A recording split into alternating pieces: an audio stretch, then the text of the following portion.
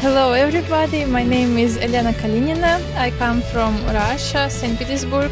I'm 21 years old and I practice kiteboarding since 2012. I won a World Championship in 2015 and also last year at the Worlds I was second, so I train a lot and try to keep my level high.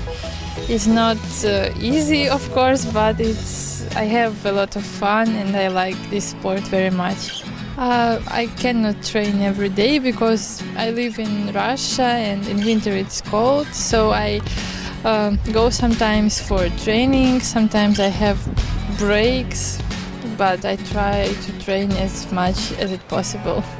I feel very excited. I really like this place, Lago di Garda, and we have a lot of new sailors in our fleet because Kite became Olympic, so more people are interested in this sport, so I feel excited and I can't wait to go racing.